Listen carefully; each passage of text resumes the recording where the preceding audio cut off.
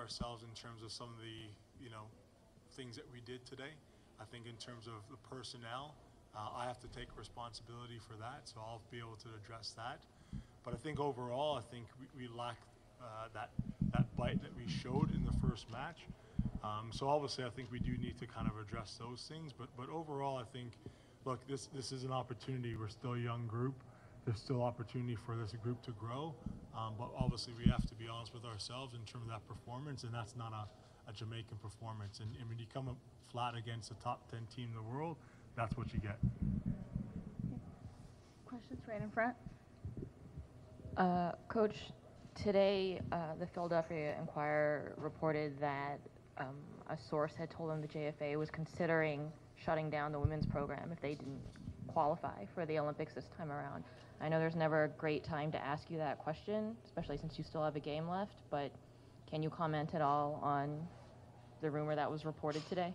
That's the first that I'm hearing of it. To be honest, one of the things that we've been looking at along with the Federation and our ambassador, Sadella Marley, has been very supportive, is the idea that, for us to get where we need to go to, we can't lay dormant.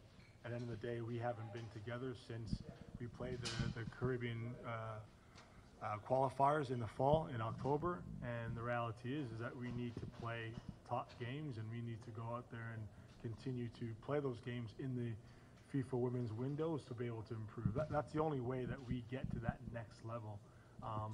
To be able to reach the plateau of the World Cup and then not have anything afterwards is obviously not something that we want.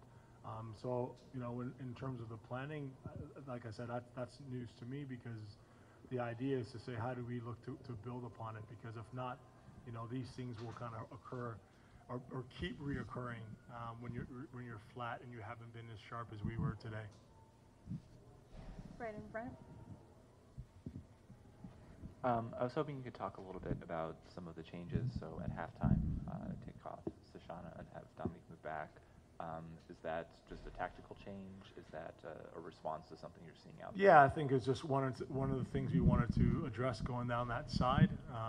But obviously, the biggest thing for us is that we've got to be able to be brave and have a little more belief when we have possession of the ball.